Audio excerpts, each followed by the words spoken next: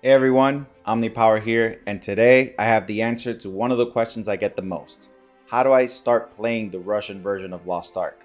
Well, my answer is ExitLag. Let's get into it. Okay, so the first thing you need to do is go to the ExitLag website and click on this free 3-day trials button. You're going to go there. Over here, you're going to create your account. And once you've created your account, you're going to sign into your account. Once you've signed into your account, you're going to go down to download ExitLag. You're going to download it. Once it's downloaded, you're going to install it. Then I'm going to teach you how to use it properly. Let's get into that. Once you've downloaded ExitLag and signed onto it with your account, you're going to use their little search bar over here and look for the Lost Ark RU server. Once you've selected it, you can try all these servers. Most of them give you more or less the same ping. I go with Moscow 4, but you can use Moscow 1 through 4, whichever you prefer. Once you've selected that server, if you see a screen that looks like this where nothing has been placed, just make sure you add the TCP routes, or you can add 2 TCP routes and 2 UDP routes. It doesn't really affect it much. Feel free to test and see what works best for you. So once you've added the routes, you hit apply routes. And once you see this little red glowing button underneath the application that you've added these new routes to, that means that currently ExitLag is enabled for that region of that specific application. Another useful button to familiarize yourself with in ExitLag is the optimize button. This button runs an analysis of all your nearby routes and tries to find the best routes for you to connect and have the best ping possible to where you're connecting to. So I would run that before applying routes to the application that you're going to optimize. Perfect. Once this little red button is lit, you're good to go. Then, now we're going to get into what to do next. Next, we're going to look at the Russian Lost Ark website.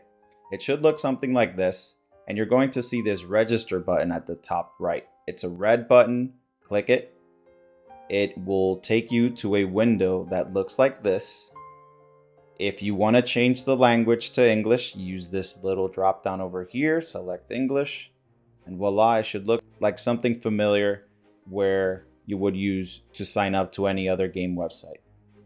Enter the email, the password, agree to the terms, and sign up, or use the Google sign up button if you have a Google email account. Then we're going to go back to the Russian website and sign in. Once you've signed in, go to the drop down menu and go to the download section. Make sure you download the game. These are the system requirements. Go over them if you need to. Once you download and install the game, we're going to proceed to the next step.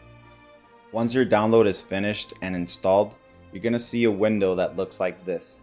This is the My.Games Game Center. It's basically their version of Steam. You're going to sign into it, and then you're going to look for Lost Ark. And once you find it, instead of this yellow play button, you're actually going to see a yellow download button. Then you're going to start downloading and installing the game locally. If at any point when you click the button, you get a notification saying this game is not available in your region, I recommend fully closing out the Game Center, going back to your ExitLag, and making sure that you have it properly set up to use the Russian servers to connect to the game client. Now, once the game is fully installed and you have access to this yellow play button, you are not going to start the game, because now we're going to move on to the next step, which is installing and configuring the English translation tool so that you can actually view the game in English even though you're going to be playing in the Russian client.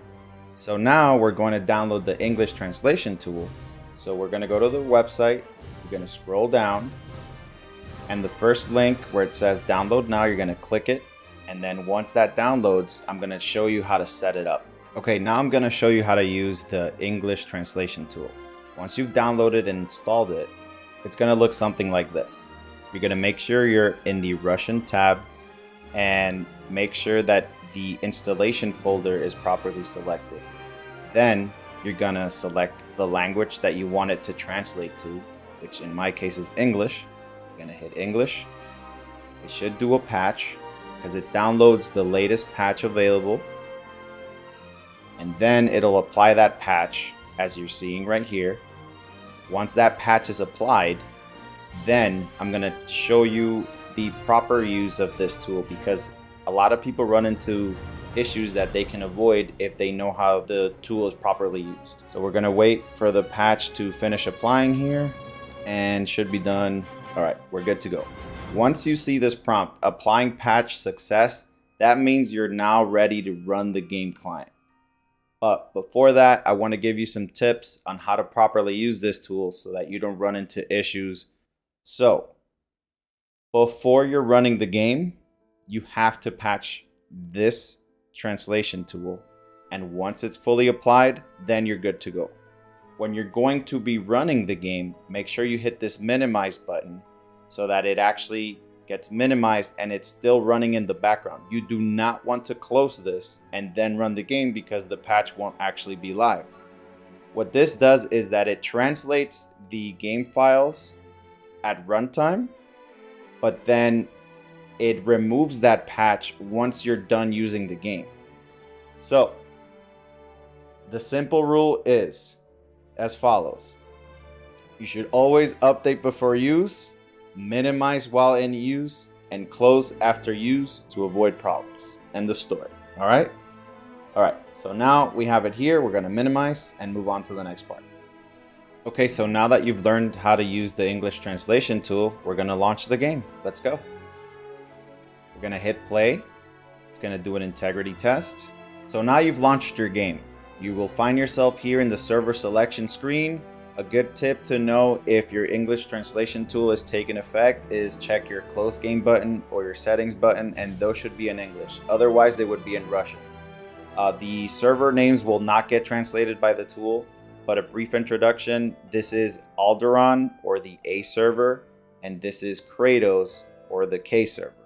Once you're ready to create a character, pick either server. Personally, I'm focused on Alderaan, but there's plenty of people on both servers.